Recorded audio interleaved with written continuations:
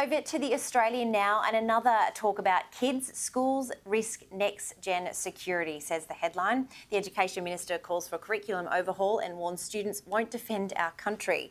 The next generation of Australians will be unwilling to defend their country in a military crisis because schools are feeding students a negative view of its history and undermining confidence in liberal democracy, the Education Minister will warn in a major speech on Friday. Alan Tudge will push for more far-reaching changes to the draft national curriculum in a speech to the Centre for Independent Studies, including the treatment of history, which he warns could entrench ideological misgivings, such as referring to our most sacred day, Anzac Day, as a contested idea.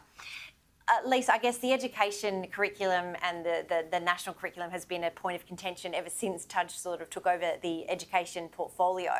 What do you make of this? Where do you land on the fact that we're kind of trying to make history to be a little bit gentler as opposed to what actually happened? I know I've watched you, especially on Paul Murray, talk about this a number of times. I think everybody on Sky has discussed this at great length. And certainly from a parent's perspective, I think what we need to educate our children about is history in general. We can't be looking at it through some sort of biased lens. So you need to also, and I think the point he's going to make tomorrow is that we need to celebrate the fact that we are a liberal democracy, because if the kids are coming out of school and not understanding that and not appreciating that, why would they go and join the Army or the Navy and want to defend this country? So there is a lot of confusion, there's a lot of murky water at the moment, and in August last year he sent them back and said, no, redraft this curriculum. Again, it's not doing the job that it should be doing. It's not teaching our kids what it should be teaching them.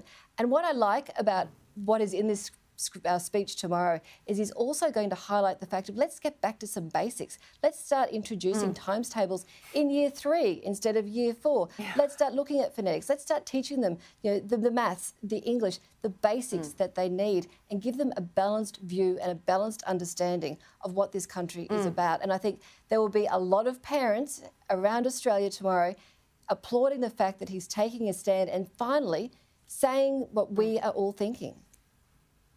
Yeah, absolutely. And finally, we may be able to, if we get the phonetics right and also our numeracy and literacy and numeracy levels higher, we'll be higher than Lithuania on the international tables, which would be really good. I'm so with you. And the fact that, I guess, why are we teaching primary school kids about things like climate change and, I guess, the brutal history of Australia when their little minds are probably just trying to get their heads around critical thought? Teach them the basics, like you say, times table, how to use a comma, for God's sake. That'd be great. And Jenna, and I know, well, one, as someone who employs people, having people come through who actually know how to use some grammar would be fantastic.